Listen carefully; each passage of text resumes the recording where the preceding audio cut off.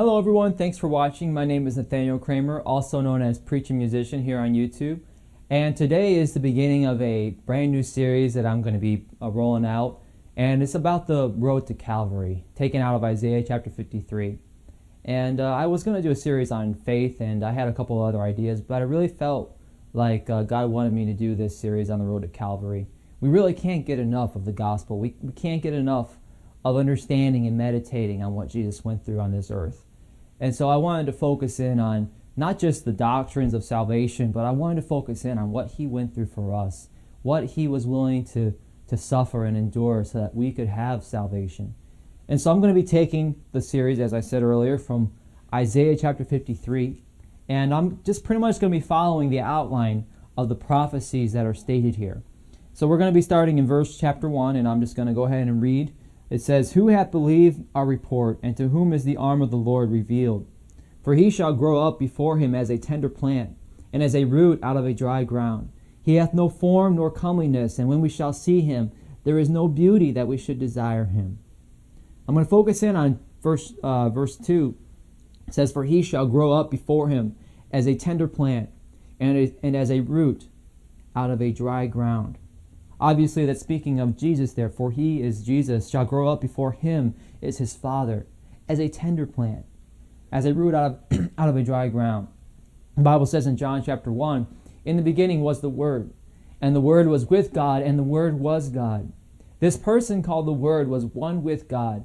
He had the majesty of God. He had the power and glory of God. The angels and seraphims continually offered their praise and worship to him on the throne. He had all knowledge, all wisdom, all power, all the adoration he deserved. Anything he declared became so. Anything he willed was obeyed. He reigned as the King of Kings, the omnipotent Creator. He had perfect peace, perfect joy, perfect righteousness, and perfect love. And it was that perfect love that caused him to humble himself.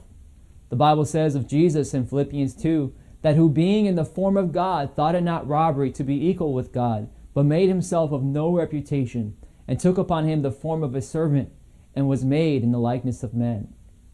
He went from the throne to the manger, from being known as the Son of God to being known as a bastard. He went from being known as the all-powerful God to being known as a helpless baby, from being known as the Word to being known as Jesus. This meant he took on the form of a servant in the likeness of men. The God who had every desire satisfied would now know hunger, thirst, sickness, and weakness.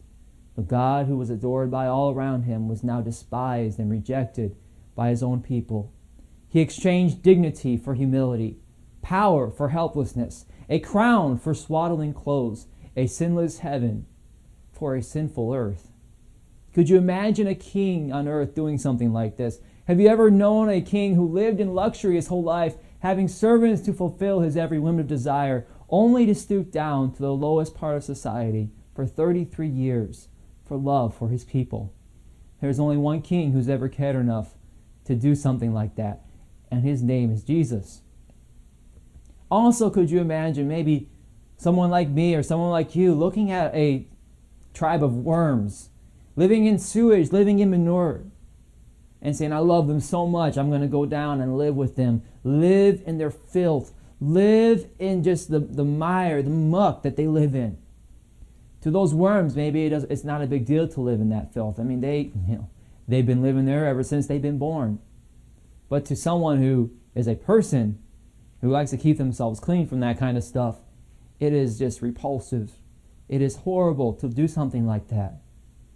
I remember when I was in junior high, I went to camp, and I got a confession. I didn't take a shower, okay? Didn't do it all week.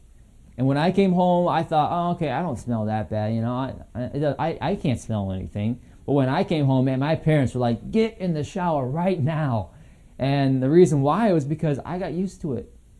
Over time, that dirt, that disgusting filth, it was no big deal because I got used to it. But my parents, when they first smelled that stench, they could not take it. They didn't even want me in the house. They were thinking about hosing me down before I even took a shower. But think about what it was like for Jesus when he was in heaven, living in perfect holiness, in a perfect righteous environment. Nobody sinned around him. There was no wrongdoing around him. All that he knew was praises. All that he knew was righteousness and good things. And when he came to earth, the Bible says he was as a root in dry ground. In other words, he lived in dirt. He lived in that filth, in that muck, in that mire of sin. And when he came down, the first time he saw, as a person, someone doing something wrong towards someone else, he saw evil. He saw people curse him and curse his Father. Can you imagine how horrible, how terrible that must have been for him? But he was willing to do that for us. He came from perfect holiness, from perfect power, and he veiled that and took on the form of a servant. He came from commanding everything to be fulfilled to having to have his diaper changed. That's what our Savior did for us. What humility. What love. If that's the only thing he did, if he didn't die for us, if he didn't do anything else for us, if that's all he did for us, what an amazing Savior we have. And think about that this week. I hope that it encourages you to love him more, maybe to think about him a little more and appreciate him more. Thank you so much for watching. God bless you.